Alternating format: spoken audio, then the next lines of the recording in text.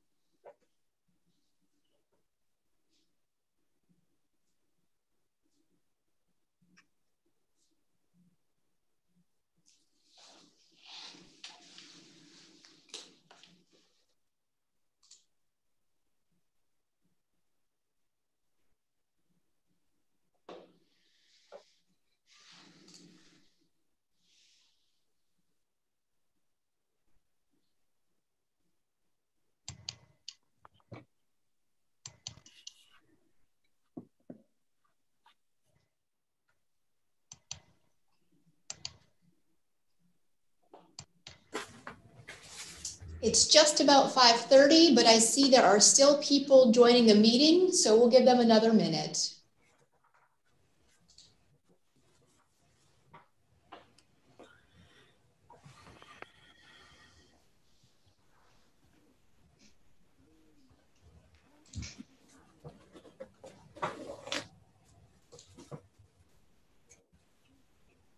Hey, Lee, this is John. You got your hands full, don't you? You think? Yep. Oh my gosh. I just can't believe what you guys are involved in. I mean, uh, I was out at the aquatic center today, and I've seen those kids in the room, and I asked, who is the, what is that about? And it, like, oh my gosh, I thought, you guys, Full what, school. who thought of that? Derek, who thought of that? Becky Childers. That was Becky's one that brought it to us. One of the ladies that works for us saw the need, and the idea was open up more for all city employees, and made a lot of sense. That's so cool to see those kids out there.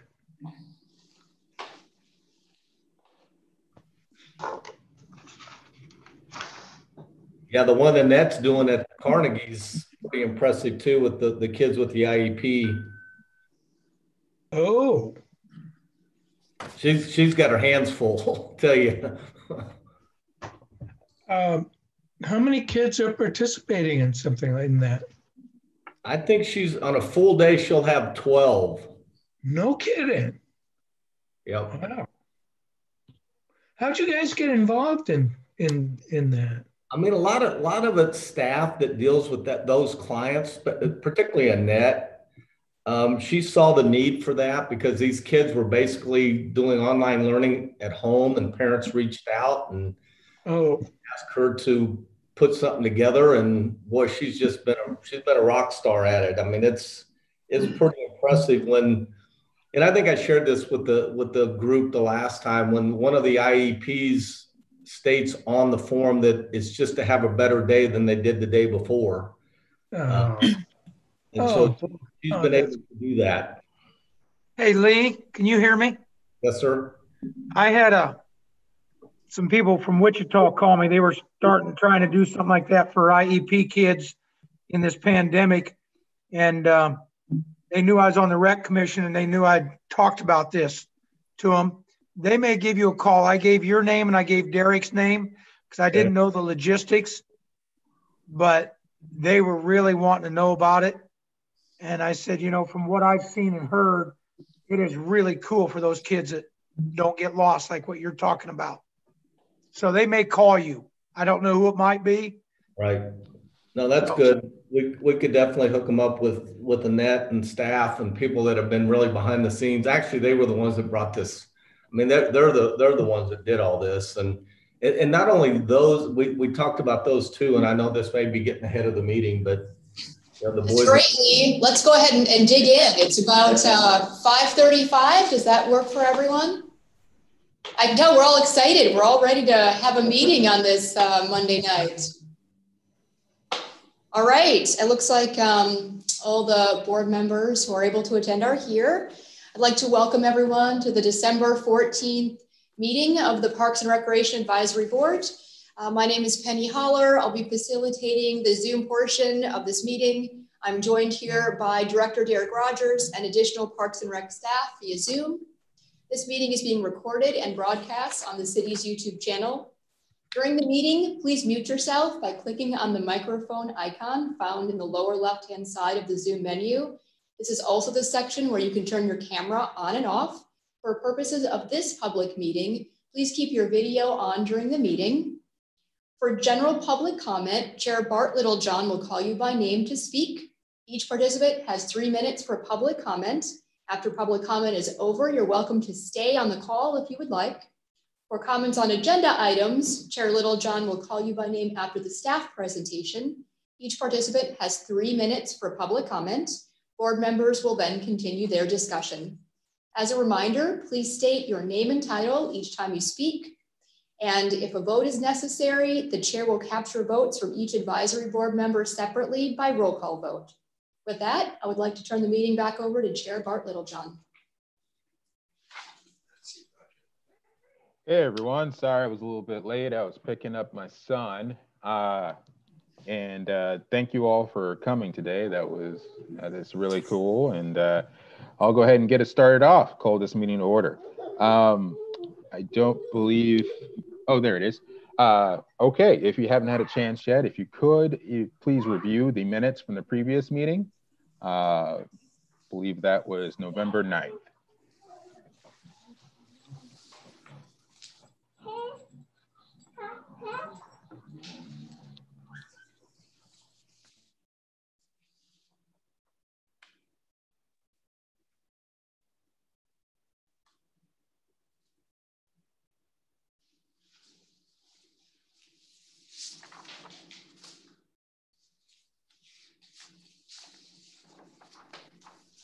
I'd like to make a motion to approve the minutes as presented.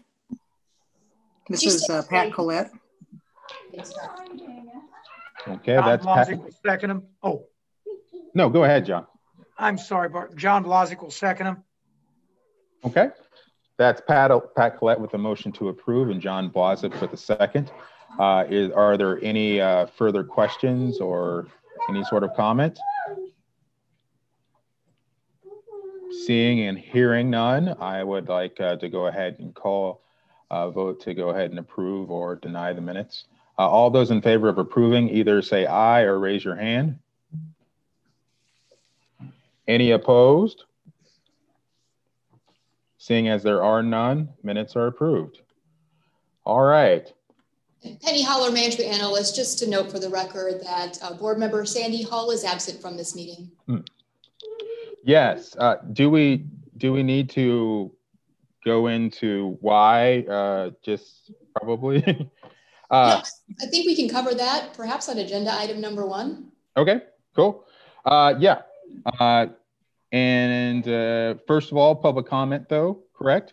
And I think we have a couple folks that for public comment. I know I briefly scanned the email you sent. I think it was about 10 or 15 minutes ago. Who are the folks that we have for public comment again? So I have two people registered. I have Steve Ozark and Lynn Gimple. I'm not sure if they'd like to speak during general public comment or if they'd like to speak to specific agenda items or both. So if they could maybe let us know. See Lynn up there.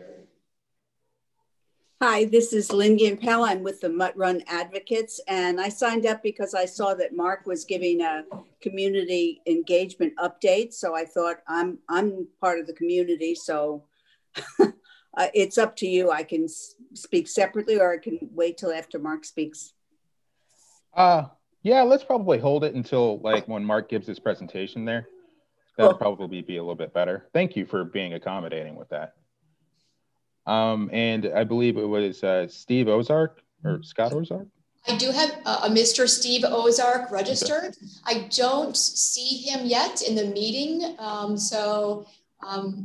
We will just, hopefully he's speaking regarding a specific agenda item and can join the meeting if he's able. Okay, that sounds good to me. We'll go ahead and get it going then. Starting off with the first agenda item, advisory board selection. Chair selection. Just a note, what we were referring to before, Sandy Hull is not joining us today, but unfortunately, Sandy Hull is going to be resigning from the board here for the next session. So I definitely wanted to go ahead and let everybody know and also say how much I enjoyed working with her and her being a part of this board. It's been a real pleasure to go ahead and get to know her over these couple of years, and she will be sorely missed.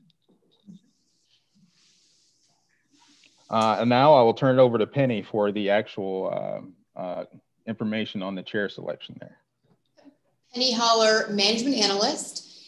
So before I get into just a reminder that the board will be selecting a new chair and vice chair at their January meeting.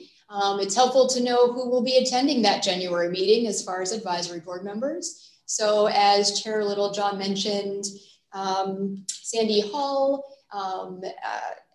we truly want to thank her for her work on the board, and we will miss her. There also, we want to mention that Pat Collette has accepted to provide service to the Multimodal Transportation Commission. So she will also be leaving us on the Parks and Rec Advisory Board because she had to pick one. I mean, I thought she could have done two, but apparently we made her choose. So Pat, is there anything you'd like to say about that? Yeah, thank you, Penny. This is Pat Collette. Yeah, I've really enjoyed being on this advisory committee, and it was a really hard choice. I didn't feel that it was probably appropriate to be on both, and time-wise probably not feasible. But I've really enjoyed being in the Parks and Rec advisory board, and will miss being a part of this group.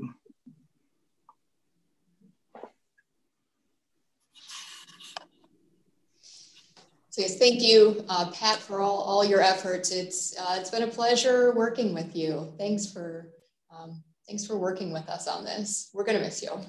As Director for Parks and Recreation, I'm sure we'll have the opportunity in the coming year to work closely together between Parks and Rec and the multimodals.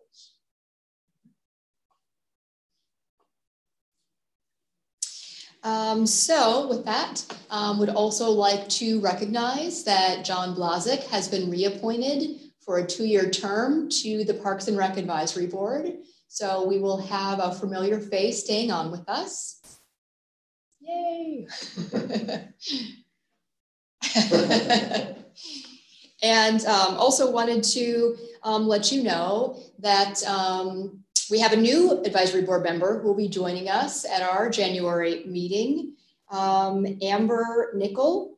Derek, did you want to go ahead and? I'm sure some of you know her. She's the owner of Paws Wash, and Amber and I went through leadership awards together back in 2008. I think she'll be a great addition to the board, and we'll bring some different perspectives, and I'm really looking forward to having her on the board. So if we've all done our math, Penny Holler, management analyst, if we've done our math, we've come to realize that there is one open seat for the Parks and Rec Advisory Board.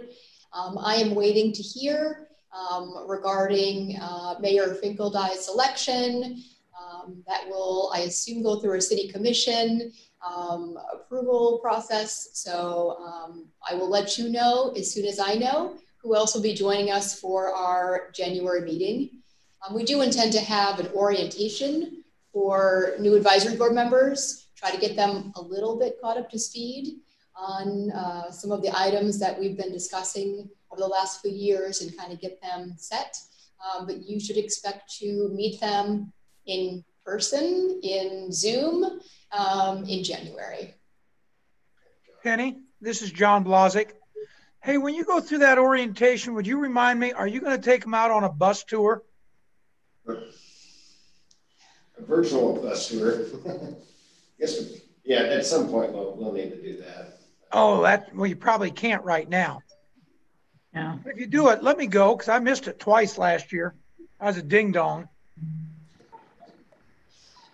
Penny Heller, management analyst. I think we're still working on how that's going to go in COVID. Obviously, we would love to get them with the ability to see our facilities and parks and other things. So I think we'll have to figure that out. It might be more video tour and Zoom chatting, but hopefully soon we could get them to where we can bring them in and meet staff and kind of see what we do. And if we do that, yes, we'll definitely make sure we, if we can, invite everyone else who would like to participate in that as well. It's not meant to be exclusive, it's just meant to give them a good orientation to the board.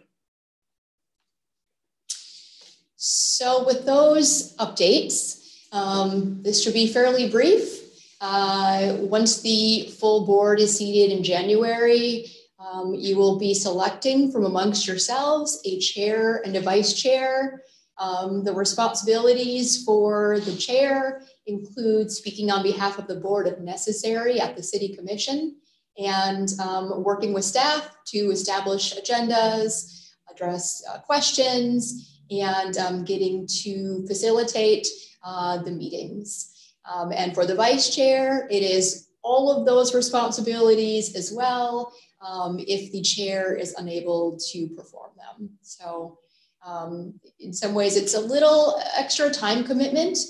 So for your consideration, whoever would need to probably be willing to work with staff and be committed when possible to attend the advisory board meetings.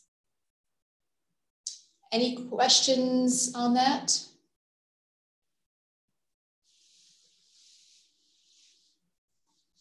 Great. Penny, this is Val Renault. Does the vice chair tends to move into the chair position? Is that right? Or do we Penny Hall, management analyst. That would really be for the board members to determine amongst yourselves. Oh, okay. So you will be voting for your chair and vice chair. That's my only staff guidance is just to keep in mind the responsibilities, but that would certainly be something you could consider during that discussion. There will be a discussion and then a formal vote. Okay, thank you.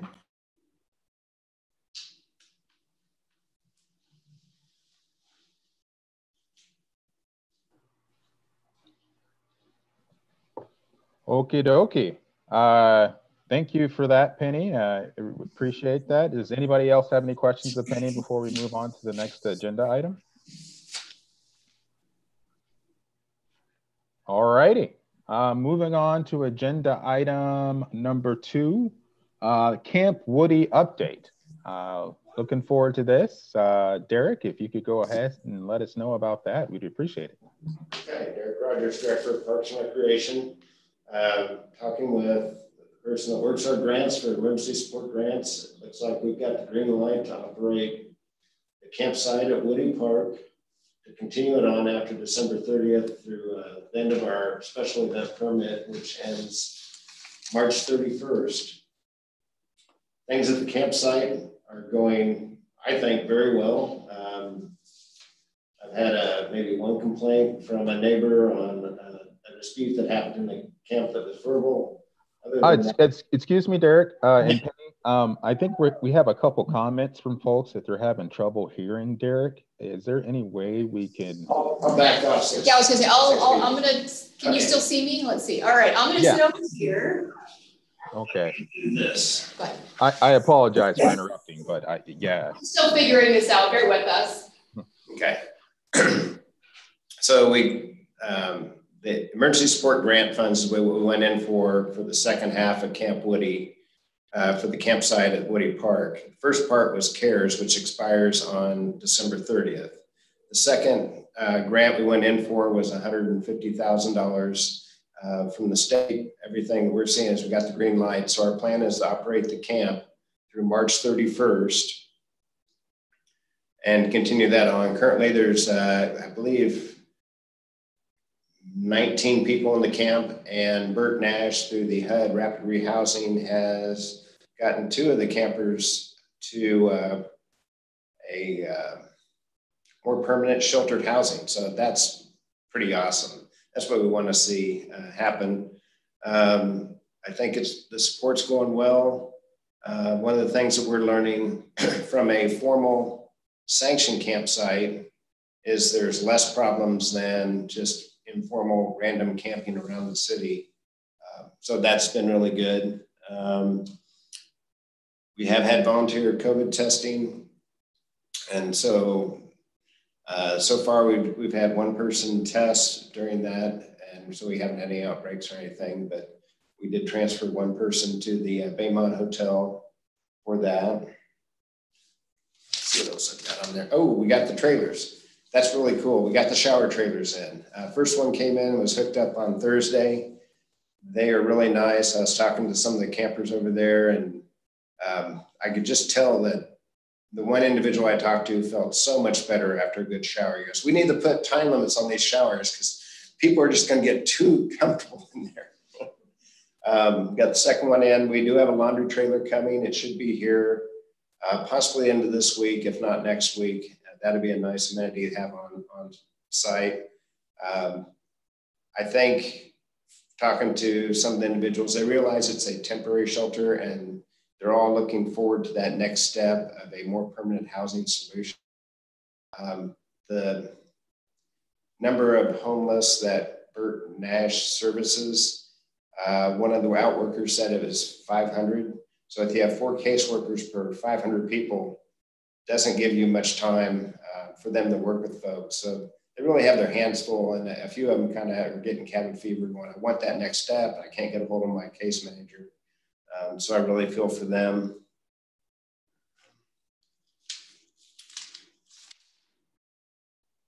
And I know I'm going to be missing something, but what are the questions from the board?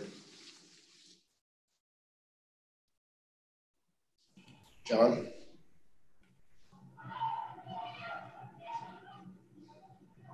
You're muted, John. Yeah, John? I just unmuted myself. Derek, given the Woody Park and also what you guys are doing at the aquatic center with the employees, children, and so on and so forth, I doubt that that's part of a formal responsibility of the Parks and Rec department. And I would encourage you to review the formalities of how Parks and Rec is conceived of in this community, and to make the formal declaration of what Parks and Rec is about to conform to what you guys are doing now. Because what you're doing now to me is 21st century. And I'll bet the Parks and Rec mission is, a little bit dated. Thank you, John. Derek Rogers, Parks and Rec. Definitely, and the campsite was a pilot program, which is nice, and it's what's the city should do, whether it be MSO or us or PDS, somebody or all of us should try to work together to solve some of our community problems. So, appreciate that. The schools, the pool school, remote learning, and the IEPs, and the Boys and Girls Club are 3 programs we're partnering with Boys and Girls Club, and there's an agenda item tomorrow night, I believe, requesting potentially waiving half of the fees for the Boys and Girls Club so that they can utilize our facilities at Sportsville and Lawrence for January. So that gives them some stability. Like all of us, we don't know what the schools are going to do in that first month of January, and so that the staff and the kids and parents can have continuity. We requested that. They're going in for additional funding. There may not be any waiver of fees. It was about $13,000, as I recall. But we just wanted to make sure that that was transparent and we were supporting our partners in the community. This is Val Renault, board member. I just wanted to say, I was listening, a lot of you probably know Steve Kraski's show on the NPR station in Kansas City this morning. And there was a man there from the downtown council in Kansas City, Missouri, talking about their homeless issues. And they looked to Lawrence, to Camp Woody, and are going to try to emulate us. And I just wanted to say, you know, as John Nalbandian said, we are, I think, really leading the way in this, you know, in a humane. He was talking about something also that he mentioned that not everyone may know about, is that there are porta potties by the outdoor pool now. And some people might complain about it, but as he said, it's a humane way to give people a place to go to the bathroom, you know, if they aren't in the camp or something. So I'm just really proud of our town and our Parks and Rec for dealing with this problem in such a way. And I had to laugh because the interviewer asked him, he said, well, what's the camp like? And he said, well, I led Boy Scouts and it's kind of like a Boy Scout camp. And I thought, well, there's Derek's background probably with, you know, having it everything's laid out very orderly and there's a code of conduct and all that. So it was just great to hear him talking about our city and how we're leading the way for others. So thank you. Parks and Rec, thank you for sharing that. And again, we want to be emulated on, hey, look how well Lawrence did it and not, it didn't do it right. And I think that's where our drive's been, and with the community partners, the neighborhood and LMH and just the community in general has come out with donations. And it's like you want to see these folks succeed, and that's been really cool. Derek, this is John Blazik. You know, I've been here 8 years now, and you and I have chatted about this the last 3 years. I want to reiterate, I'm just amazed with what you guys do as a Parks and Recs. I mean, it doesn't matter what challenge is given you, you guys take it head on. This is another example of just how positive the Parks and Recs are to Lawrence, Kansas. And when I'm out traveling and stuff in the state, once again, I'm going to brag about you. And I just another check mark for all of you. Great job. Can't say enough good things. Thank you. This is Pat Phillips, board member. Derek, after March, are there certain things that have been put in place that will continue even through the warm months, or even talk of areas that homeless people can camp and it would be allowed? Derek Rogers, Director of Parks and Recreation.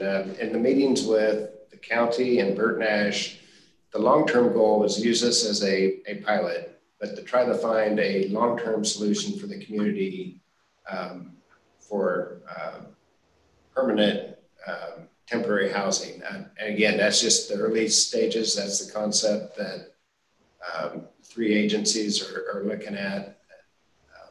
The pilot program gives us some of that background on one of the things we learned, for example, do you need to have a campsite or that location next to services? And what we're seeing is services will come to wherever that location is, which is really cool.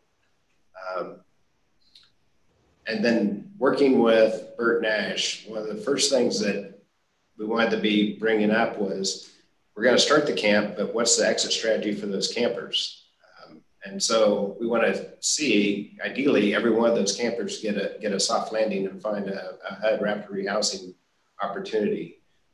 So that continues to be one of my personal department top priorities, is trying to get these people to a good location and not just, hey, the camp ended on March 31st and go wherever. And the goal too is also get us through the winter months. So winter ends March 21st, if I recall my seasons correctly. And hopefully we're back to good weather. And but yeah, the problem's going to be there. This year it's been larger than normal. Penny Holler, management analyst. That probably also coincides with the Lawrence Community Shelter. They're hoping to have the pause. They're hoping to have that expansion completed sometime in the spring. So potentially that also opens up other resources in the community. You have more fun with that than I have. Yeah. Go ahead, John. Bendian. Just a wild idea here. You know, the homelessness situation, I know from reading about it. I don't know it personally. And maybe it's possible, I don't know, for you guys to sponsor some sort of video interviews with the people who are at the camp, so the rest of the community can truly understand what this is about. Because I understand it intellectually, but I don't understand it emotionally. And I want to understand it emotionally. John, I'm glad you said that, because I live in Pinckney, so I've had an opportunity to walk around the camp, not necessarily tour the camp itself, because of course they keep it a little bit, they don't want people to show up unannounced. They want people to feel like this is their home. So, but not a lot of people have had that opportunity to go ahead and see exactly what the setup is, how the people relate to it, or how many people work there, or, you know, how great a facility it is. So I think there's some merit to that, to go ahead and, you know, spread the word to other people to show exactly how it's helping people, how they're being treated, and how it provides an opportunity for people to go ahead and move to that next step. So I think that's a great idea. And I also wanted to piggyback on that as well by saying that I've heard nothing but good things in the Pinckney neighborhood about it. At first, of course, there was apprehension, which is totally warranted, because, you know, there's this new thing moving into the neighborhood. But once everything's been set up and the camp has been running, I also want to compliment Stephen Mason. He's done an exemplary job running the camp itself, and he's been nothing but professional. But it's the greatest comment and the greatest compliment you can make about that camp is people don't notice it anymore. It's just become a part of the community. So I think that's really cool. And it's a credit to Derek and his leadership, and also Stephen and everybody involved with the camp, and Mitch for help setting it up, and, you know, LMH for, you know, participating as well. So. And Derek Rogers, Director of Parks Rec. One of the things that Bert Nash has been reminded me of from the very beginning is be very careful with and respect the privacy of the individuals in the camp. And a reporter came by, I don't know, it was last week, and it was on the KMBC 9 News. And one of the individuals in the camp, he didn't care for the fact that, from his perspective, he saw it as, you know, we're being looked at as an experiment. And, you know, I talked to him later. I go, you know, what if this campsite helps another community and helps other homeless people? So it's unique, and it's kind of it's a hard line to balance. These individuals all have different challenges in their life, and that it would just be, it's hard because even when they came through, and I've seen other interviews in other cities where they allow it, but somebody's got to step forward and say, I'm willing to do an interview, but I want to keep my private life private.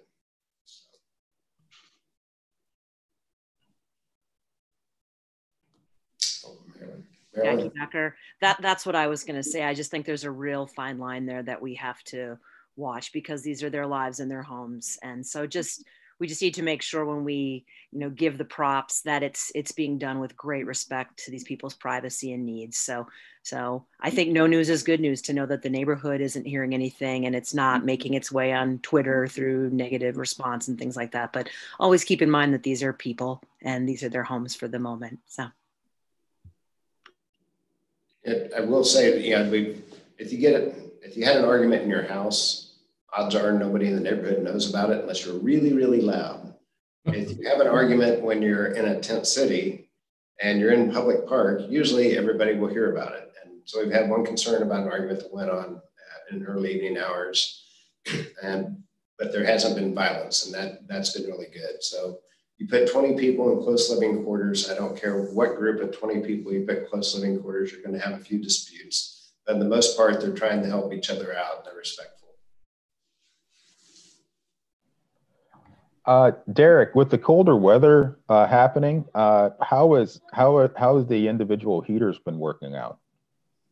One of the things we've learned is some of the things you buy at Walmart, Target, Dick's Sporting Goods are great for residential use, but aren't designed to be, some of the electrical space heaters on for 24/7 for 30 days. So we have got some new heaters. We've also got some of the radiant heaters, the oil filled heaters. I know that in my house, I've got a small one and I keep it on low, and 400 square feet, it can really get that place toasty. So we've got that. And we've also got some other heaters. They've got electric blankets. They've got blankets. I didn't make it out there Saturday or Sunday. There was a cold this weekend. I'll go out tonight after we get done and just find out how well things went temperature wise and make sure everybody's doing okay.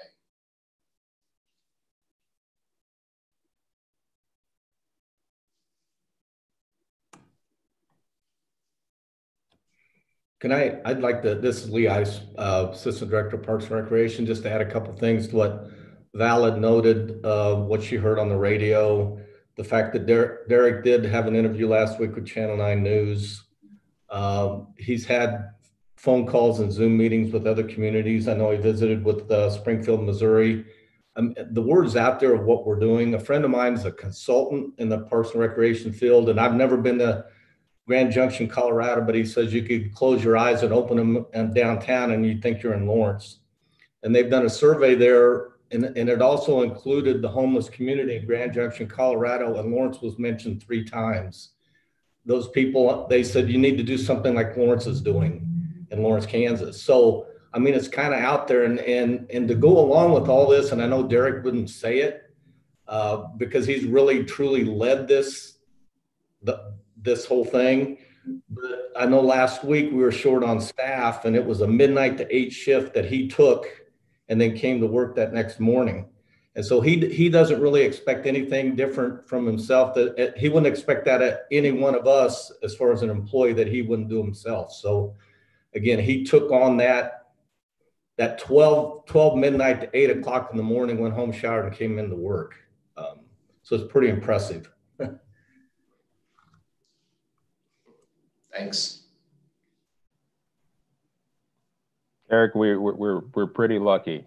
I think we all know that. So your efforts do not go unnoticed, and we truly do appreciate you. Thank you.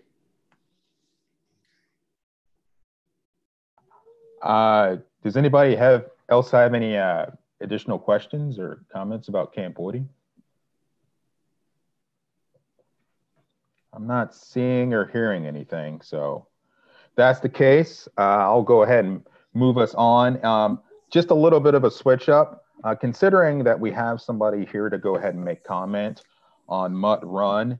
I think it probably would be good if we go ahead and move that up to the next agenda item, just so that you know, she doesn't have to go ahead and wait through our entire meeting. So I think that would be nice.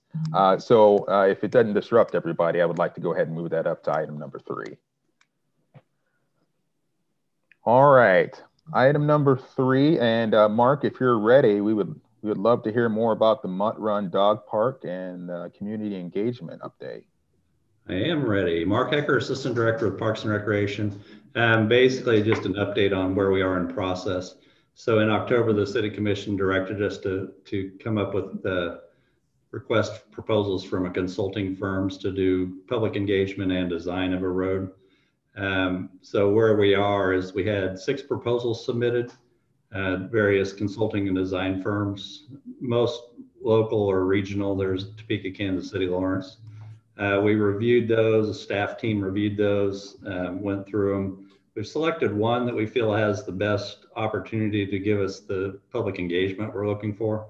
It's kind of odd with this set of circumstances. We're more interested in how they will handle public engagement than we are in design services.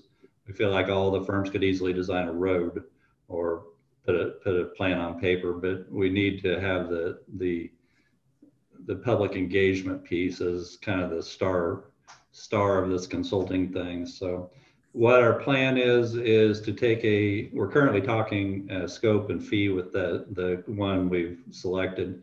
We hope to take that to the City Commission January 5th. So once that's approved, then we would move forward in meeting with the steering committee and then starting that public engagement piece. That's about where we are, so I'd be happy to answer any questions.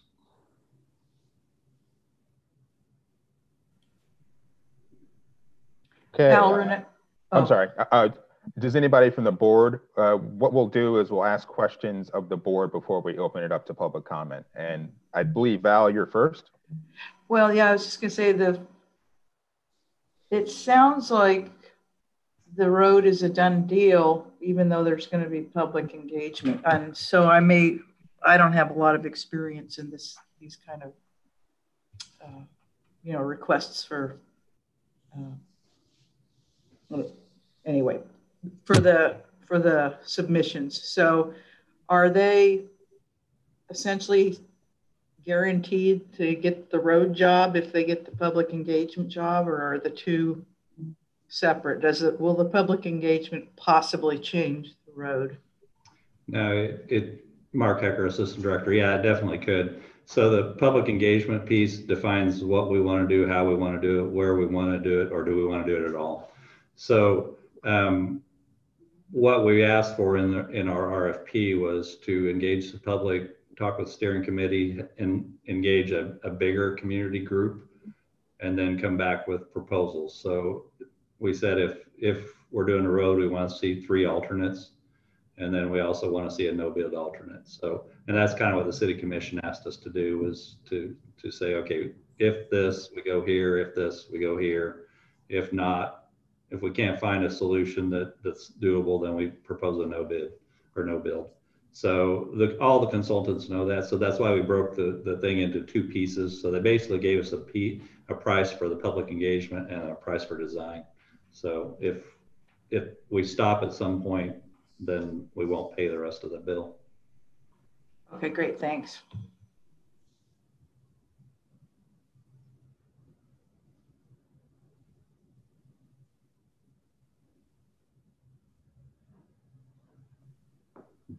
Do we have any other questions out there from Mark before we open it up to public comment? I'm not seeing any on the board here. And Lynn, I would go ahead and remind you when we go ahead and open it up that you would have, I believe, 3 minutes for your comment there. It won't take me 3 minutes. Okay, I just wanted to let you know. Go ahead, it's all yours. Okay, I just wanted to bring everybody up to speed on our request for a moratorium from the people at the Mutt Run. We've now surpassed 1,400 signatories on that request.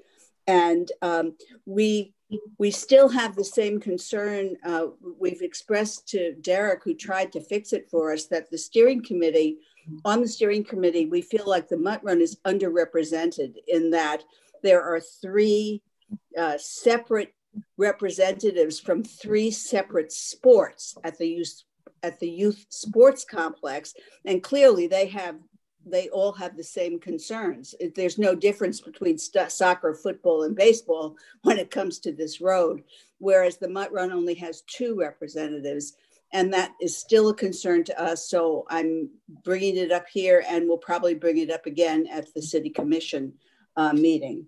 And the last thing I wanted to say is thank you, Mark Hecker, for the pathway you made. It's quite lovely, a little wider than we wanted, but it was really nice. And thank you very much for doing that. And then I'm done. Okay, thank you, Lynn. I appreciate it. Thank you all very much. Absolutely. And Mark, if you would, could you remind us what the current composition of that steering committee is, like alluding to what Lynn said? Yeah,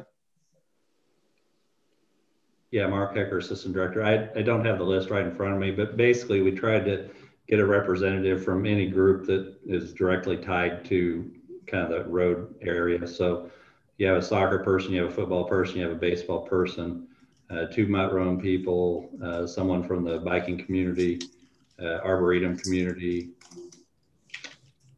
I'm missing someone, but basically it's a pretty wide range. I think there's 9 or 10 people.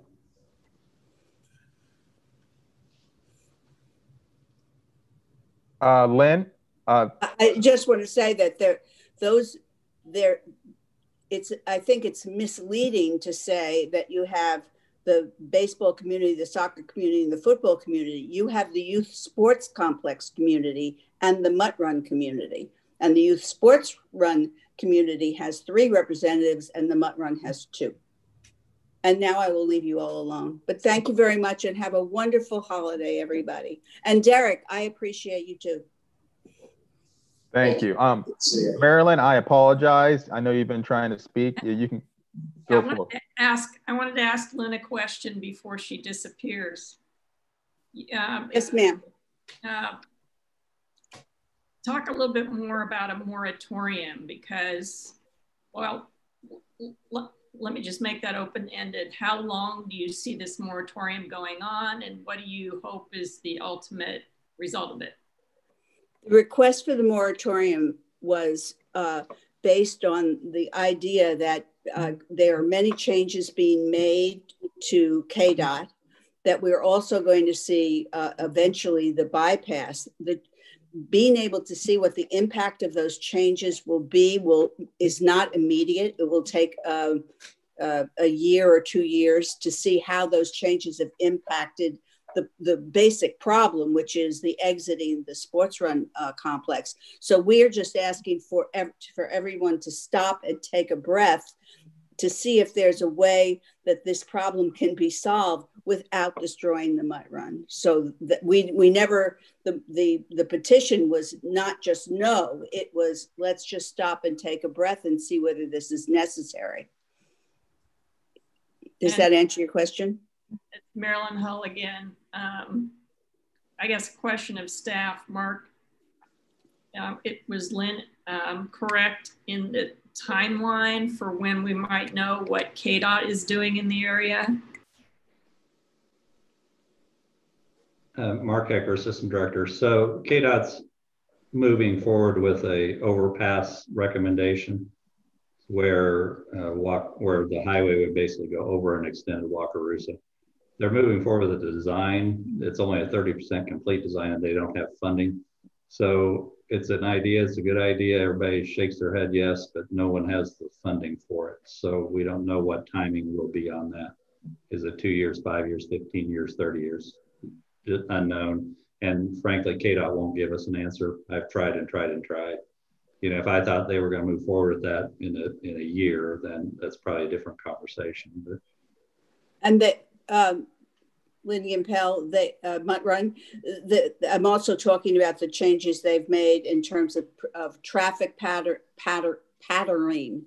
I think Dave Cronin, city engineer, said it would take more than a year to see how that would impact the egress from the sports run complex.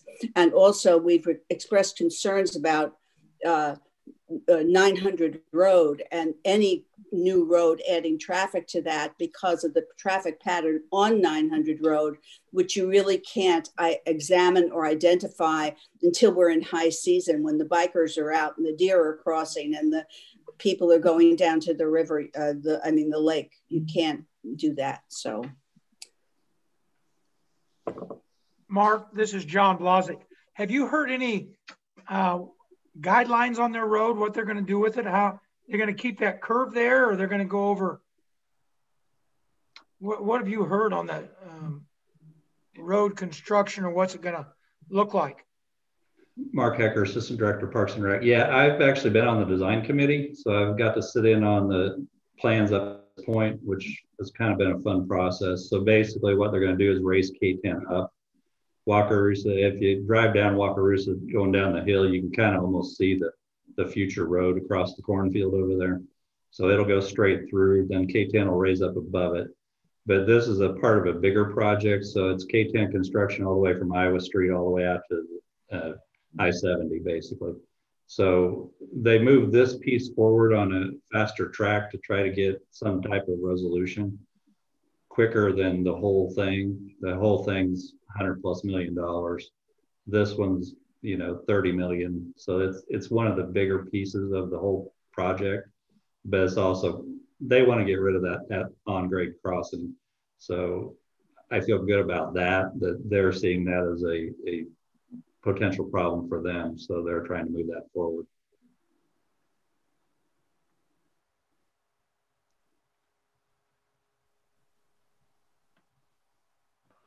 Okay. Bart, I have one more question for Lynn. Since I haven't been in on any of your meetings, can you explain to me or us why you think the road would destroy, that was your term, the Mutt Run? Oh my gosh. Okay. What we value, and I'm speaking for at least 1,400 people, what we value most about the Mutt Run is where we go to get away from traffic. It is a place to simulate a walk in the country with your dog off leash. It's the only place in Lawrence you can do it. The road also has a very practical application for seniors, for people who are disabled, for parents with children, because it's paved. So people use that road.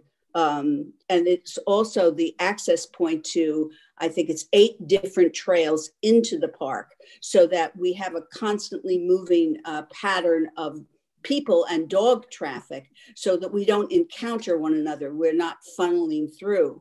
If a road went in with a fence, new trails would have to be plowed, and that would further take away from the sense of open space movement. Not to mention, I only seem to care about this, but it's also a pathway for wildlife, goes back and across that road from deer, possum, etc. Thank you all so very much for showing an interest. And thanks again for the path, Mark. Good night and have a wonderful holiday, everybody. See ya. Thank you, Lynn.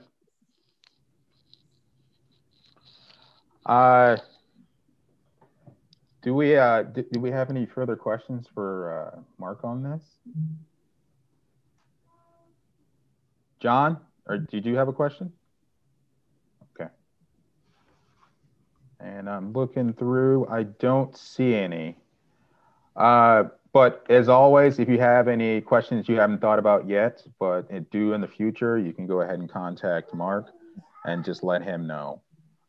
Thank you for letting us know and giving us an update on this, Mark. I definitely think we will be paying attention. So, sounds good. Thank you. All right, to go ahead and move us on. Our next agenda item is, I think we'll be talking about the revised COVID plan update. I'm not sure exactly who will be heading that update, but I'll just leave it up to you guys. please. Penny Holler, Management Analyst. Lee Ice will be presenting this topic. Yeah, this is Lee Ice, Assistant Director of Parks and Recreation. I don't know how many of you have actually looked at the updated policy that's on our website. The original one that was out publicized in September, I believe it was September 22nd, was updated on November 13th. I'm on the Unified Command that meets every Thursday, and the health department does a report to give us an idea of where we are at on that scale of green, yellow, orange, and red. I believe it's been the last 3, if not 4 weeks, we've been in the orange, which is 1 tick away from red, where it shuts everything down. However, that being said, we were very close at one time at 13.8 in positivity. Since that time, we've actually gone below 10. But there's so many other factors that the health department looks at when they're determining whether or not we're in yellow, whether or not we're in orange, whether or not we go to red. And I think that's the point that we start looking at that crystal ball and where are we going to be 2 weeks from now. And so when we looked at this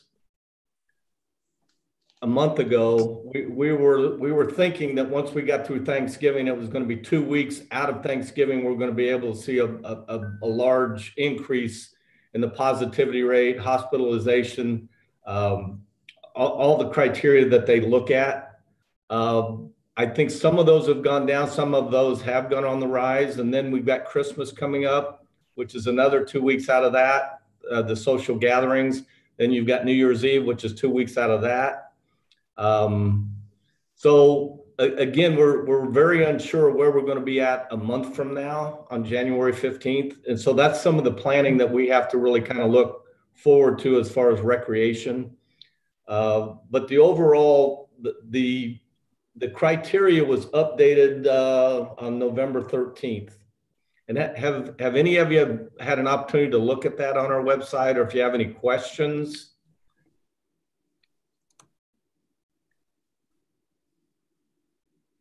Penny Holler, Manager Analyst. I can also share that on a screen share if it's helpful to see that, if we need to answer any questions. Yeah, that would be great. Thank you, Penny.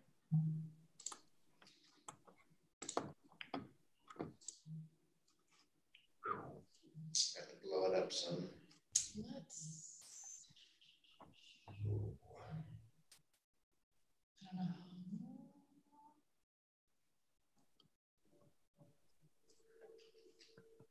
Hey, Lee, this is John Blazek. Yes, sir.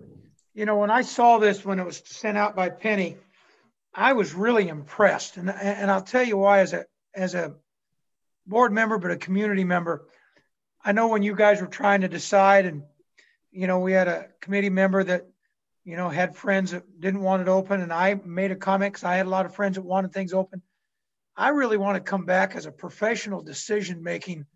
The work you guys go into with your committee and how you're trying to make it, because you know you're going to have half the people like you and half the people not. But you guys have really spent some really deep time on making decisions based upon county data. And that's really impressive. That I didn't know you went that deep. I really like what you're doing. I feel extremely safe at Rock Chalk Park. You've done a wonderful job out there. I'm there every day. It's clean, it's safe, people are happy. But also when they ask me, you know, I like to tell them about this. I enjoyed Penny sharing that with us because I had no idea you guys went that deep on trying to decide what to do. Compliments to you. Thank you, John.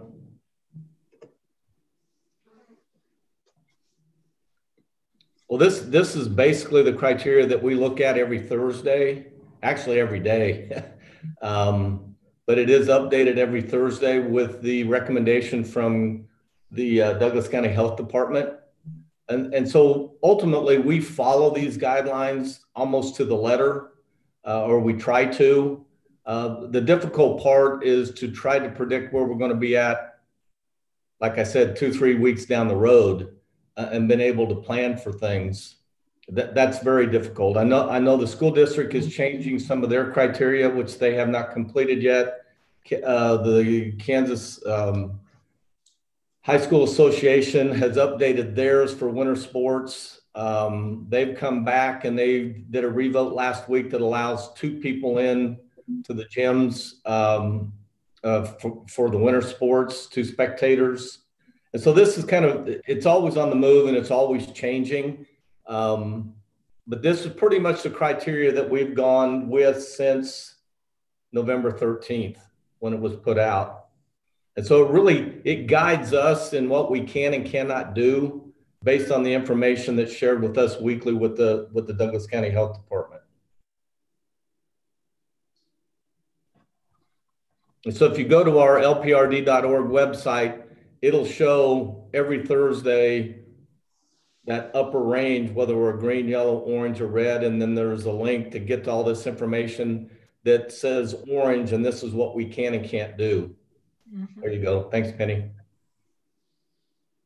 And Roger updates that every Thursday as soon as we get the information from the Douglas County Health Department. And like you said, Lee, we probably don't anticipate this going down too much considering the holidays that are coming up. So that's correct. Lee, this is Pat Collette. Is it my understanding correct that probably the biggest change was the suspension of the winter activities, the classes and that kind of thing, because you had been doing those, right? And that was, I thought I read something in a press release that the winter classes had been canceled, at least through January. Is that correct? Right. This is Lee Ives, Parks and Recreation. That's correct, Pat. And that was a difficult decision a couple of weeks ago when we made that, and we started looking at that as a staff. The fact that we wanted to make sure we did everything safely. We knew that we were getting into holiday season with social gatherings, with families, travel, all that information we're getting from the Douglas County Health Department. We were going to be transitioning into winter programs, which were going to be completely kind of a restart in January, February, March, which typically is our winter season. You know, for instance, with youth athletics, we spent a lot of time in doing a lot of work in providing practices, enrollment, scheduling, hiring officials, and then we had to refund because we had to stop. And so that was one of the things that we had to decide. Do we really want to start something that we think we may have to stop the second week of January and have to do all these refunds? And then that's a lot of work on staff. And it's not that they mind, because they're always trying to find something to do, much like the IEPs, much like the pool school, a lot of other things that may not be recreation based, but they are trying to provide for the community and other things. And so one of the things that we were able to hold on to throughout all this was the fact that we want to keep it, as long as we're in orange, facilities will be open, which still gives people the opportunity to get into the weight rooms, do the track, do some of the things that they may normally do outside that now that they could come inside to do, the cardio machines.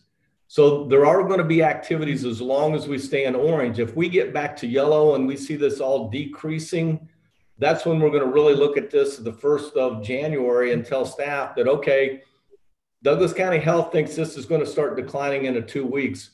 What can we do at the end of January, 1st of February, that we can start up and have registration for a couple of weeks, hire staff, put schedules together, do classes, do the things that we were doing prior to Christmas. But when we made this decision a couple of weeks ago, it didn't look like that was the path that we were going to go to. It was actually going to get worse before it got better.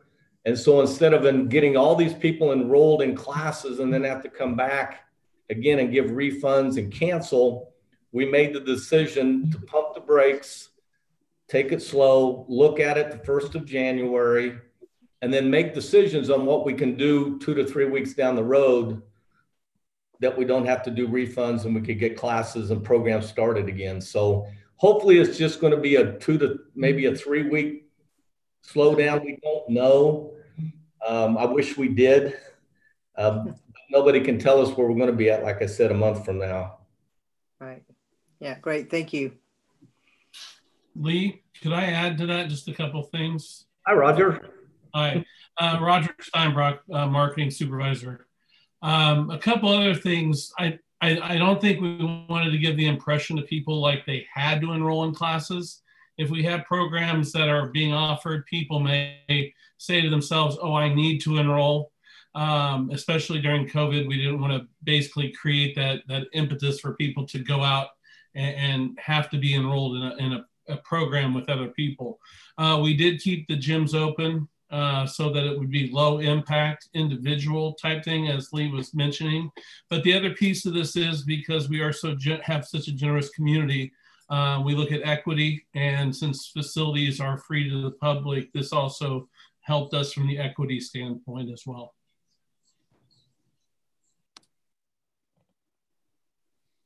Thanks, Roger.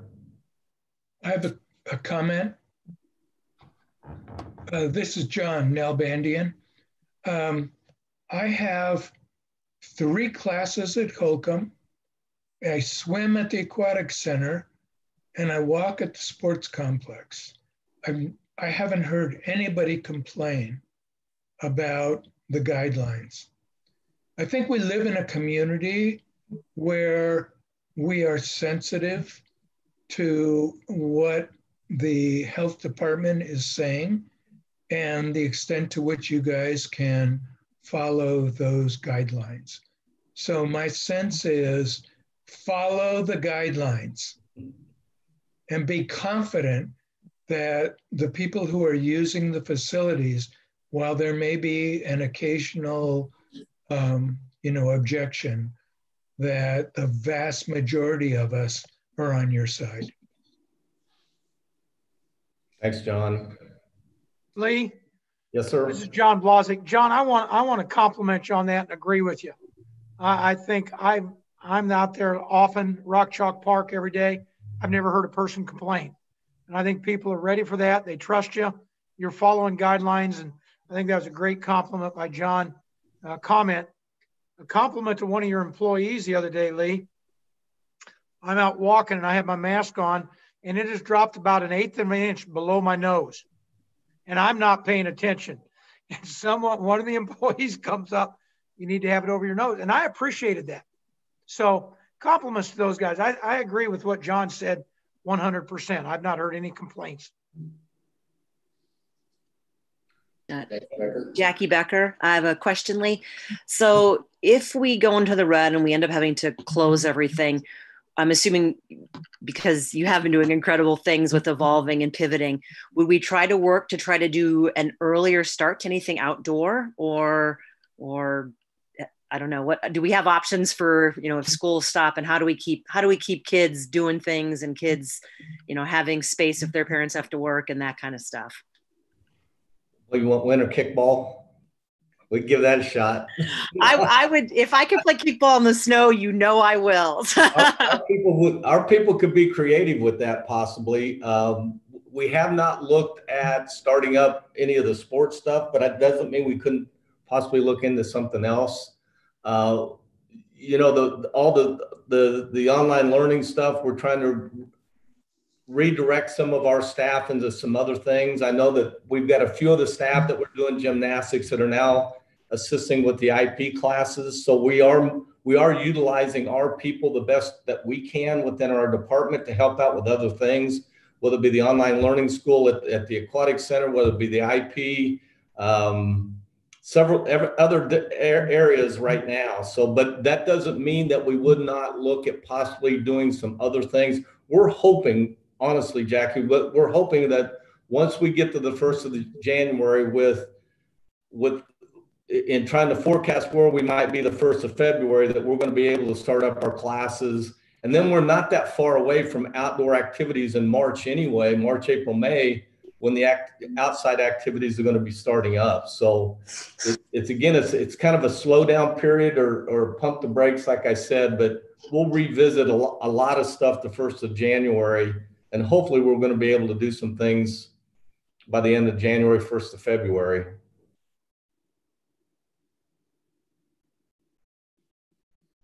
And hopefully we don't get to red. I agree. I think we're all hoping. I think that and just the news of a vaccine is probably given everybody a little bit of a boost. So yeah. So does anyone else have any questions for Lee on this? I'm just looking through. I don't see anything. Thank you again for the update, Lee, and all the work you guys are doing just to, as Jackie said, pivot and make yourself available for the community and just to work with it the best you can, because it's just a circumstance that we're all having to deal with and, you know, make do. So we really appreciate your efforts and that of your staff. All right, I think I'll go ahead and move us on to our next agenda item. It looks like a donation policy. Thank you, Bart. Roger Steinbrock, Marketing Supervisor. This is a policy that we have needed for quite a while, but didn't have. It kind of falls in line with our sponsorship policy that we had done in 2017. This allows us to receive donations, whether it be material, monetary, land, other things like that. We've had several things over the years that we've been given by people, land and so forth, but we haven't had any kind of a policy to direct us on this. So this is kind of set up similar to the sponsorship policies with 3 different levels. One at the department level, one at the city manager level, and then at the city commission level for value. And of course, it is the value that the donor says it is. So if it is a piece of land, you know, there is appraisals that are given on those types of things. But I know there have been people over the years that have tried to give us equipment for our facilities, whether it be a treadmill or something like that. We also, you know, take in-kind donations for programming. I know in the past we've done it for several different, like the Daddy-Daughter Date Night had a program underwriting people donating stuff, food and the like. So this just kind of sets that up in a way that has a policy and that people know what we accept and what we don't. And then there's a process to it. There is a form. There was two things on there. The actual form that people would fill out that kind of determines basically tells us what they're wanting to donate, and then just the policy that goes through the background of how we select things and how that process goes. I'll be open for questions. I have a comment. I'm on the Watkins Museum Board, and we went through this as well very recently.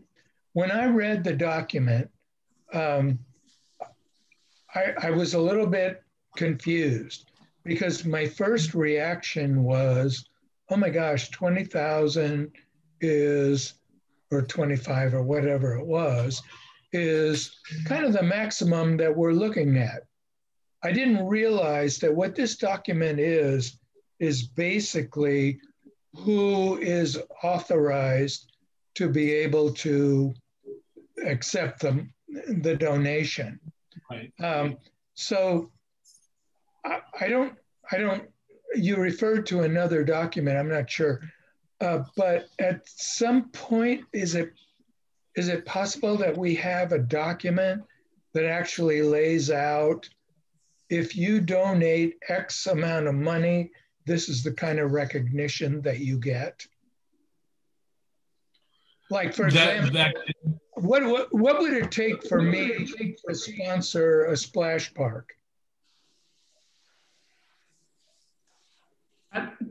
That kind of thing. Well, board member, you probably asked that of staff, but because of my background in philanthropy, there's a difference between a donation and a sponsorship.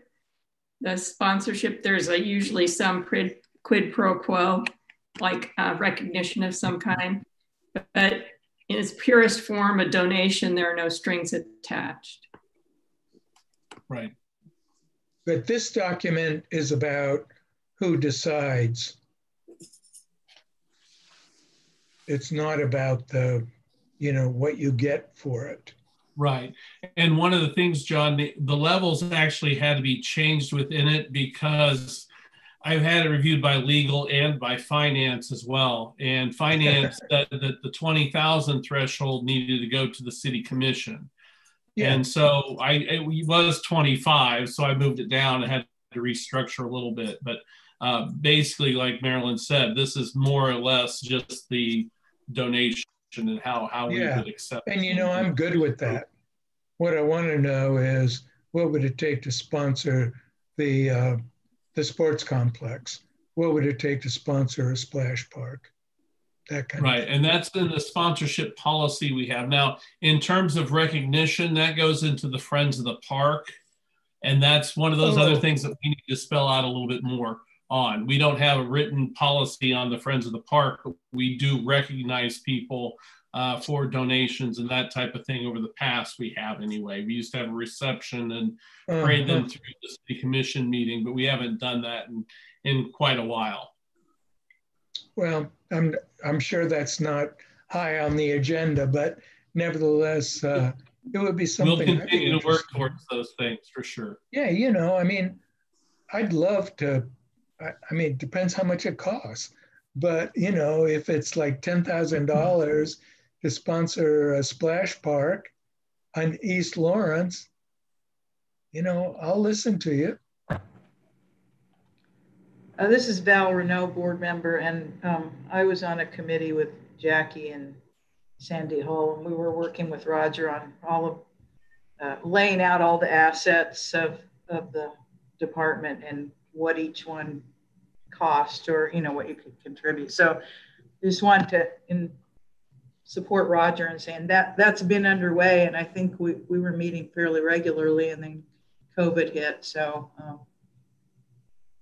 it's there. Well, that allowed me to do this policy because this one's been in the works for a while. We've had some donors that have wanted to provide assets of some sort, land or whatnot.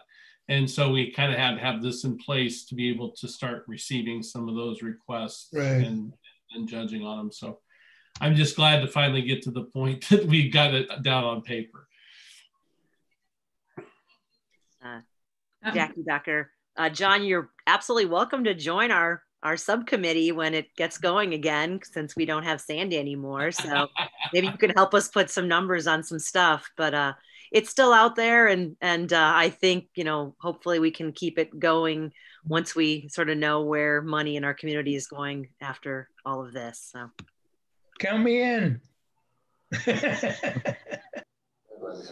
Marilyn, did you have a question? I did. Marilyn Hull, board member. Roger, does this policy cover fundraising that another entity might do to fund something at Lawrence Parks and Recreation? And just to disclose, I'm on the board of Friends of Lawrence Area Trails. And for example, if the Friends of Lawrence Area Trails wanted to see a new trail on Parks and Recreation property, and we were willing to fundraise for that, does this donation policy cover that, or would that be something separate? You know, that's a good question, Marilyn. Well, I mean, to me, you'd be raising the funds, you have the funds in hand, then it would be a donation, so it would fall within these levels. Now, if it was something where you're going to be raising the funds, you know, and you're discussing now, that's probably not here. It has to kind of be discussed and then figured out at what level, if indeed, like Parks and Rec have to help fund with maintenance, or if there's ongoing costs, if that's something that we could do. And that's kind of that negotiated thing that would probably have to take place, I would assume. But I will defer to Derek on that. I'm thinking that this covers the initial gift, but not necessarily some of those other, you know, the ramifications and the different details of a trail, so to speak. Yeah, I was looking under level 3, department director donations are projected to be valued at basically under $10,000, may be approved by the department director. And so I think what you're saying is, let's say it's a $10,000 project, $5,000 grant, and Parks and Rec says we'll match that. Is that approval at the director level? I would say yes, because we're only getting $5,000 of benefit for splitting the project. Don't know if that's answering what you were thinking. Well, I think the question has come up with the Friends of Trails. I mean, there's two sides to this. There's the city wanting to protect itself. There's also the nonprofit wanting to protect itself. If we go out to the community and say, we want to raise $100,000 to put a trail in this exact place at this exact time, then we have to have an assurance from the city that if we raise the promised funds, that trail will actually go in that location at that time. So it's, I get the 10,000 thing, but if we're thinking bigger, that's where I would like to know if this policy is adequate, because we've approached the city manager about coming up with an MOU, and he kind of was putting us off and saying the city's coming out with a donation policy and it will cover that. So now I don't know if the Parks and Rec donation policy is it, or if there's some overarching thing that the city would do for larger projects or partnerships. Yeah, but the only thing that this policy does is say who would approve it. That's all it does. I think what you're talking about, Marilyn, would fit more in a sponsorship category. Exactly. Now, whether the name of the organization is there as sponsor, I don't know, but if you're asking for something specific like that, it seems like the sponsorship policy would kick in, which has similar levels for approval, but it also spells out different things, like, whether you want to sponsor a bench or whether you want to, there are a lot of things that people can sponsor. And also, Roger Steinbrock, marketing supervisor, with the sponsorship policy, it would spell out like if the flat wanted to be named or, that type of thing for the trail, then that could also be part of that sponsorship as well. If there is that kind, donations like this for this program that in terms of this policy, it's more for just giving, rather than having that name or something attached to it as well. But that's not to say that within the framework of that, when they write their agreement, that there may be something written into it as well. Okay. And that then would have to be accepted by whatever body it would go before. Okay, thank you. Derek Rogers, Director of Parks and Recreation. And just looking at this under Section 5, level of donation, donations that are projected to be valued at $20,000 or more to the city or that involve naming rights for Parks and Rec facility or park shall require the approval of the City Commission. I don't know if that would be something that could go for the City Commission and just say, hey, we want to make a donation, get the City Commission approval ahead of time for we're raising money and we're going to donate $100,000 to X. Just a thought. Yeah, that would be more the situation where you're making an agreement before the funds are raised, because you have to honor the donor's intent. So if we go out and say we're raising money for this, we need to have some assurance from the city that it'll actually happen. And we need to know if there are any other provisions or whatever that might restrict what fundraising we do or don't do. But it sounds like maybe we need to take this conversation offline at some point and with the city management staff and see if there's anything in addition that needs to be developed. Right. Well, and the thing about this, it'd be helpful just as we're having the conversation, if you could let them know what the next steps for this policy are and what we're looking for them in terms of this discussion. Sure. What I was going to say was that this is just the start of any kind of policy can be updated over the years. So I expect it to have some changes even in the near future, potentially for this. What I was hoping to do tonight is to get your consideration for this in support of it. And then in January, we'll be moving it to the City Commission for their approval to make it a policy for the department. You know, we do have policies that are more, you know, that Derek can create on his own within the department, but there are some that we push through to the City Commission to have that transparency and also have it more engaging with the public. And this is one of those that we have chosen to move to the City Commission. So I would just ask for people, you know, for potential vote on moving this forward. You know, as a former city commissioner and mayor, what you're proposing here goes on the consent agenda. Right. I'm really not concerned about this. What I'm concerned about is how much money will it take to get my name on a trail, a building, a whatever. This policy has nothing to do with that. So, I mean, this is a no-brainer. Okay, big deal. All right, fine. But the issue that we still have to confront is how much money does it take in order to name something?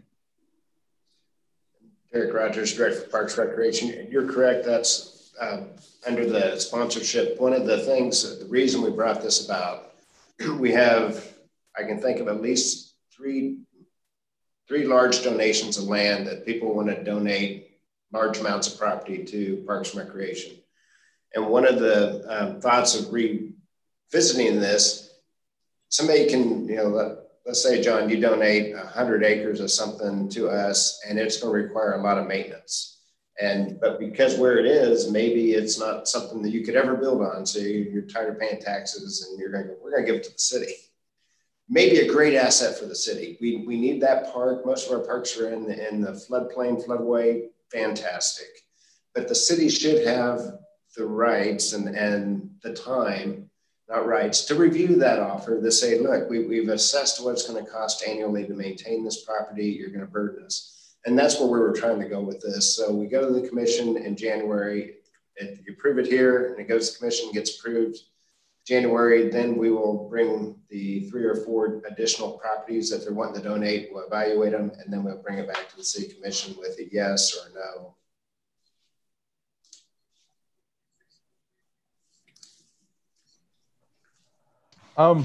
I believe, I'm sorry, Bart, Roger Steinbrock, marketing supervisor.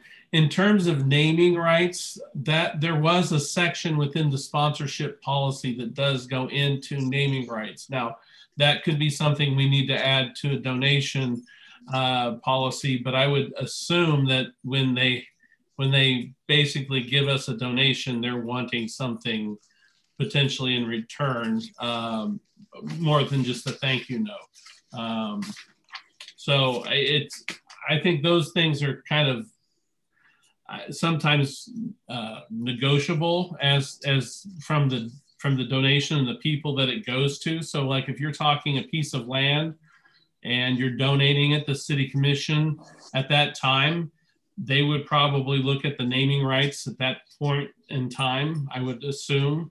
I know that when we started talking with the sponsorship policy, they were talking about bricks and mortar, and they actually put in several different criteria for the sponsorships in terms of looking at if they're investing in the community as well with the facility that they're naming.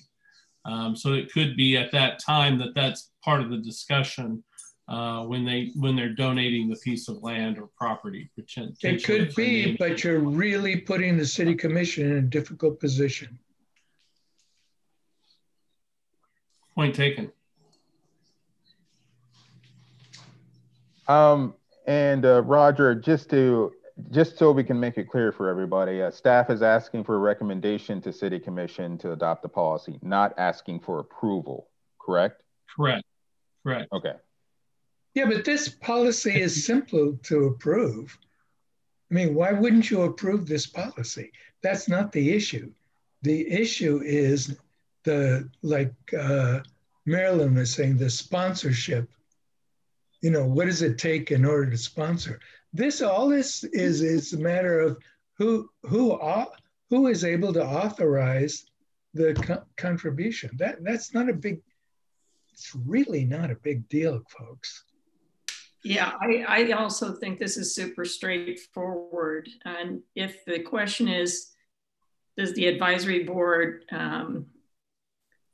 approve this to go to the city commission for consideration, I would be willing to make a motion to that effect. Thank you, Marilyn. And I would second. Thank you, John. John Nalbandian with the second. Are there any further questions or any further comments on this? It does seem pretty straightforward. Seeing as there are none, all those in favor, please say aye or raise your hand. Looking there. Any opposed? To the opposite? All right. The ayes have it. And I think, yeah, as John and Marilyn have said, this looks to be pretty straightforward. The overriding ambiguity of the sponsorship and the higher levels is probably eventually what'll need to be nailed down, just because, especially when you're talking about gifts or sponsorships of that magnitude, I would think that some sort of guarantees or would have to be attached to it to make sure that both sides can come to an agreement on it. So. This is Pat. I have a comment. What I'm hearing from the discussion, though, I think, is that that we have been talking about sponsorship for the last couple of years, and so what I'm hearing is some urgency to move forward with that to get some resolution. This became really a big issue when we were looking at shortfalls in budget and looking at other ways to develop revenue, and so if there's some way to move that up on the priority list of things to get done, to get that policy in place, that seems like a fairly important priority. Right. I would just also say, this is Roger Steinbrock, marketing supervisor, in the sponsorship policy, section 8 talks about parks and facility naming rights, sponsorships, and how that is. And basically it goes down to when the city commission reviews for naming rights, they look at the cost of construction or purchase of an asset, the amount of bonds issued related to the asset, the amount of annual bond payments. So there are some specific criteria spelled out for naming of a park or a facility within Parks and Recreation on the sponsorship policy side of things. This John Nalbandian, if the sponsorship naming issue is a big issue, I really don't want to see us trying to invent it ourselves. This has had to have been confronted in jurisdiction after jurisdiction after jurisdiction. So you guys who are part of the Parks and Recreational Professional Association, it's not that hard to go online and to find out what other jurisdictions are doing here. At this point, I don't see that as a top priority.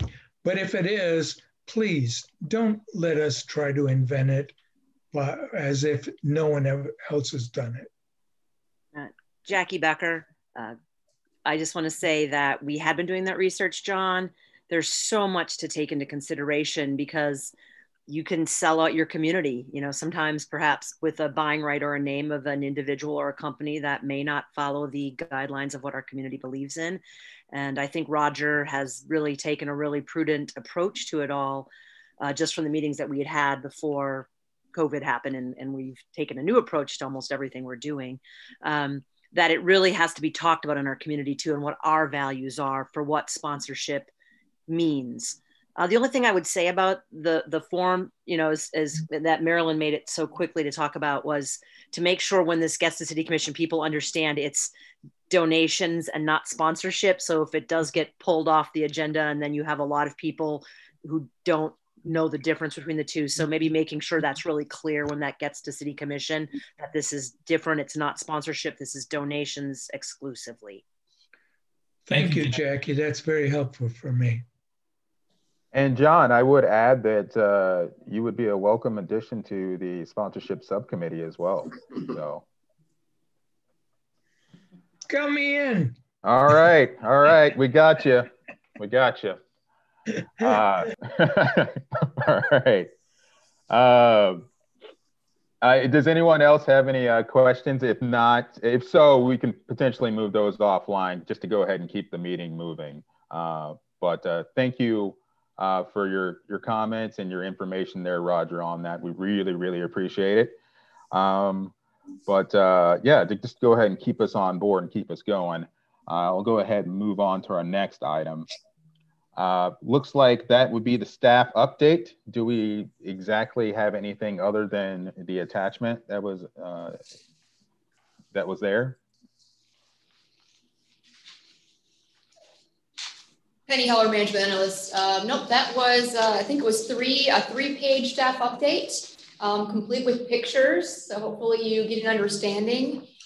This does include some of the pool school, the remote learning for children of essential employees, as well as the Boys and Girls Club being held at Sports Pavilion Lawrence, and I think Annette's, the children with IEPs, I think that program is in here too. So hopefully some of these pictures are worth maybe 1,000 words. They are beautiful pictures. I'm glad to see that we're keeping those kids active and motivated. That's awesome. Lee Ice, Assistant Director, Parks and Recreation. I just want to give a shout out to my staff that actually provided me these pictures to kind of give you some idea of what they're doing. Again, pictures are worth 1,000 words, and I love putting this together. It really shows what they're doing at each one of these locations, and it's pretty impressive.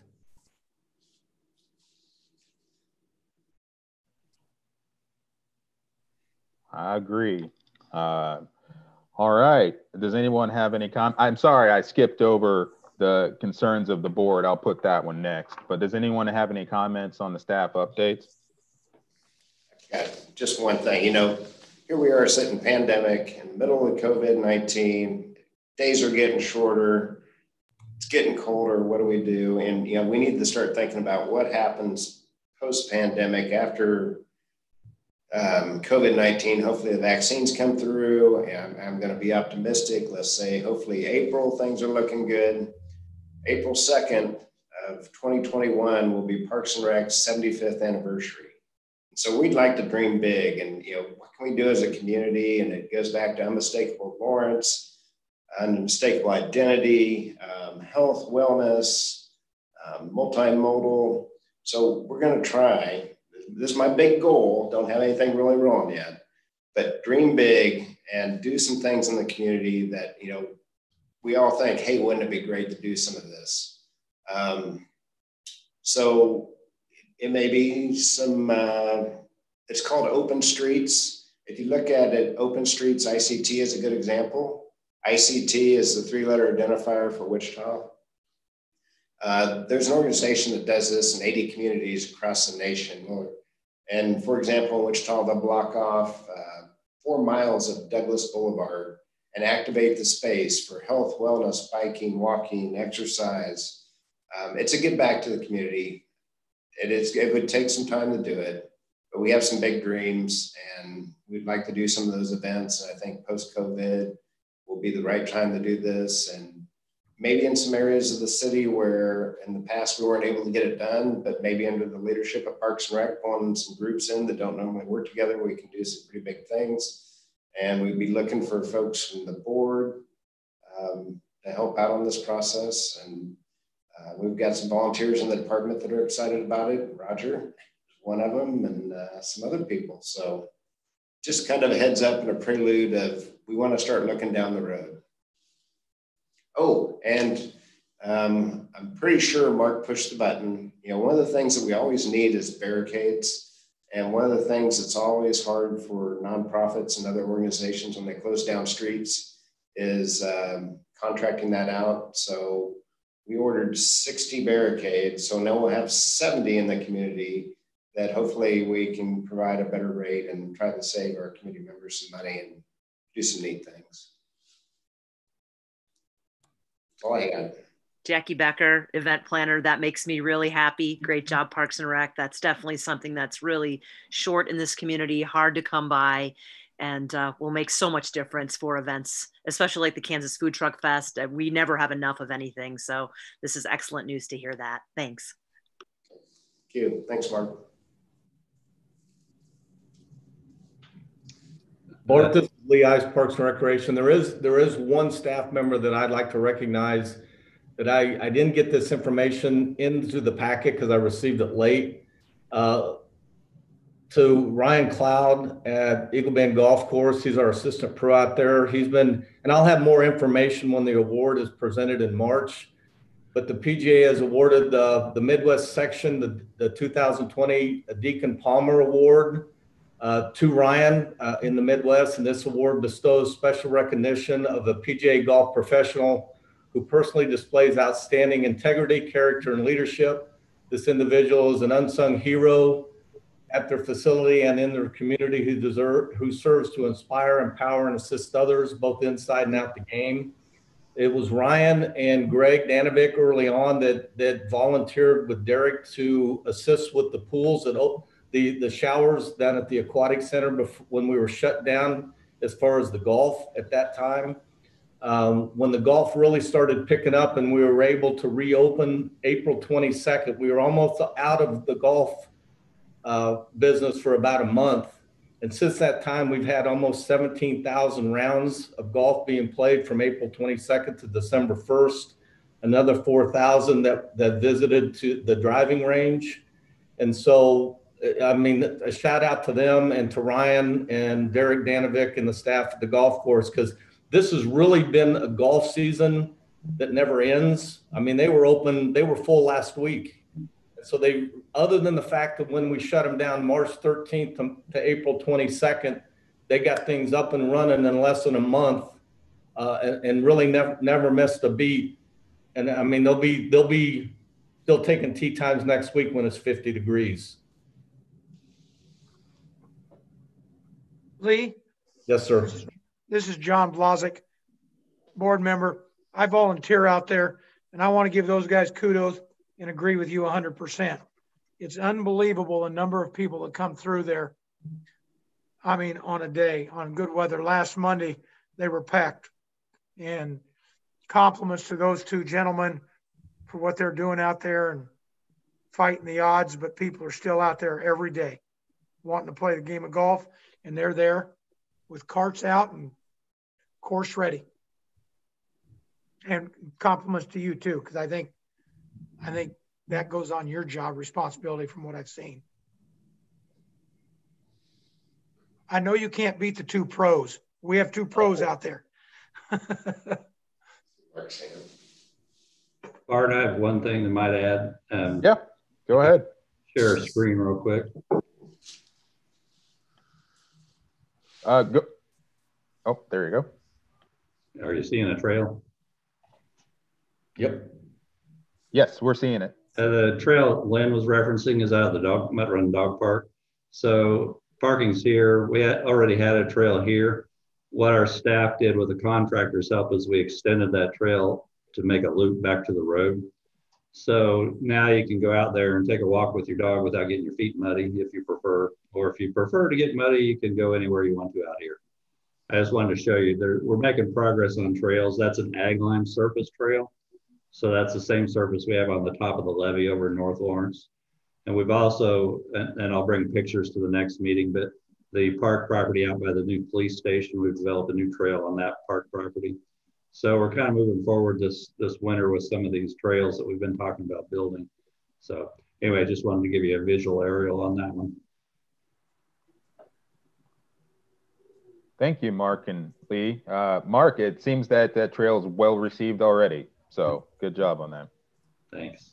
And Lee, thank you for letting us know about Ryan. That's awesome. It's good to see he's being properly acknowledged for everything he's doing for the community. Okay, does anybody have any questions about the staff update? If not, I will move us on to our, I skipped over concerns of the board. Does anybody have any concerns or items of interest they want to bring forward? This is Pat Phillips, board member. Last meeting, I think her name was Clanice Hill. She spoke to Sesquineal Park. I'm going to beat that up, I know. And I took a walk. I hadn't been out there in quite a while, so I took a walk out to check it out again. And I think there was a couple things that she spoke about. And one was signage, and the other one is to have restrooms.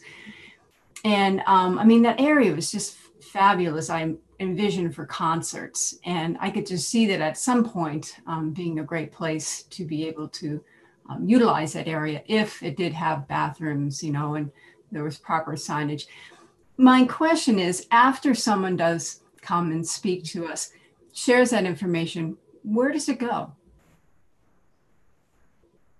I mean, is that something that you discuss, Derek, with your staff, or? Yeah, I would say Mark and I have at least a sesquicentennial point discussion every 6 months, if not sooner. Clanice Hill has been a true advocate since the inception of the point. She's also heavily involved with KLWN and a radio show and Rogers. So she usually reaches out to me quarterly to every 6 months. Logistically, I think she understands, at least for the challenges of getting running water to that location and power and electric. And Mark can talk to it a little better to get, we can't run power lines over the spillway to get power to the point. There's just some logistical things that make that hard. I can't remember the cost of the CIP project to build it, but it's always in the back of my mind on how can we start small and go big. And Mark, I'll let you fill in. It doesn't fall on deaf ears because we're always bringing stuff up. I think we added a solar light up there trying to stop some vandalism. We're always replacing rocks that end up getting broke up there. Depending on the line of the road, I think that could be an asset to the point if the road goes through and goes a little north. It's just a tough one with all the other priorities within Parks and Rec. I'll let Mark speak. Mark Ecker, Assistant Director. So every time we get a concern expressed, we go out and assess it and see if we can remedy the situation. So the littler things she was talking about, the signage, we've already ordered the signs. There's a couple of stones that were broke up there, those that actually had already been ordered, so we knew about those. They've since been installed. You know, the bigger things, obviously restrooms are, you know, hundreds of thousands of dollars to get there. We've always talked about an amphitheater up there, which is $1.2 million. It's in the CIP, hasn't quite gotten to the funding level. So it's always just a matter of priority on the big stuff. I don't disagree with her dream. I think the dream would be cool. I think it'd be cool to sit up there and have concerts and you look out over the lake and everything else. It's just a matter of prioritization. And it's so far out there, you know, just getting water and sewer and electric there, you'd spend $500,000. So that's kind of the hard part of the project. Thank you. This is John Blazek, board member. Pat, I agree with you. I listened to her last month. First of all, I didn't say anything because I didn't know how you pronounce that word, but I didn't know where it was. So I went out there and looked at it with my wife, and I'm kind of like what Mark said. I think it'd be a great vision.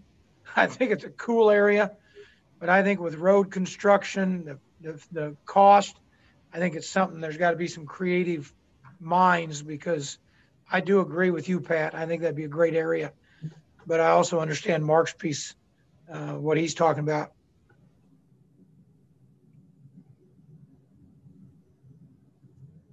I will also say I've had 3 inquiries for dates on stones, probably that Clanice has either brought to us here in the last week or two, or people that tuned in. And listened to her from the last meeting. So we're still fielding people to fill in the years without with just dates.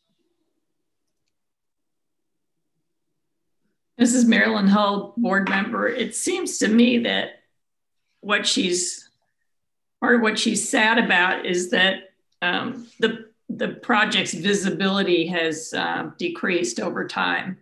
Because I remember when there was an active fundraising campaign and there was a lot of talk in the community and people were sponsoring stones. And over time, it's just, she's been the only one that I'm aware of. There are probably some other people, but the only voice in the community that's kind of keeping that project alive. And it seems to me if you really want to complete it, it would have to be a community-wide project. I don't think it's totally on Parks and Recreation. It would have to be something that the entire city, the business community, the residents in the city, and any others prioritized.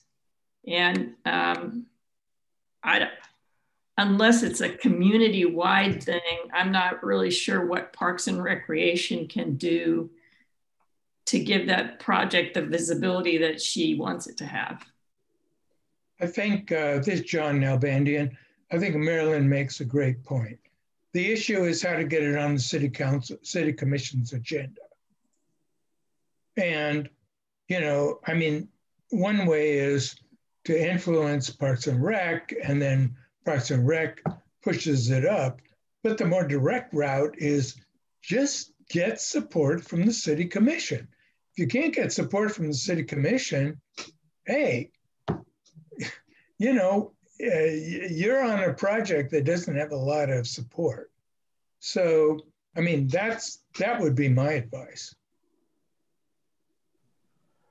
But yeah, no, I agree with both of you guys. And at the very least, I think what Parks and Rec, you know, what we can do is at least make sure that, you know, and I'm glad to see that those guys have ordered signs, make sure that there's proper signage and, you know, at least pay attention to it to, you know, if there is vandalism or if there are some broken stones to make sure that, you know, that's rectified. But I agree on a grander scale, it's going to be a really heavy lift.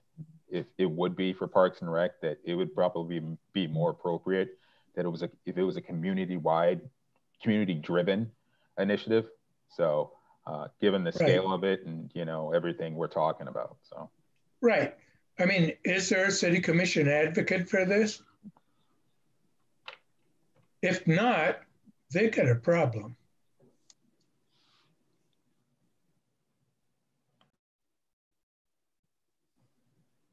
Does anybody else have any, are any further concerns of the board? Thank you guys for that comment. And thank you guys for giving us an update on Sesquicentennial Park. Got it right. Got it right. I know I did. All right. I am not seeing any further comments of the board for the board. All right. That's it. I think that's it, folks. I would entertain a motion to go ahead and adjourn. This is Marilyn Hull, board member. I move we adjourn. Okay. I'll second that. All right. Jackie Becker. Sorry. No, it's okay. All right. Marilyn Hull with the motion and Jackie Becker with the second. Seeing as I'm seeing there are no questions or additional comments.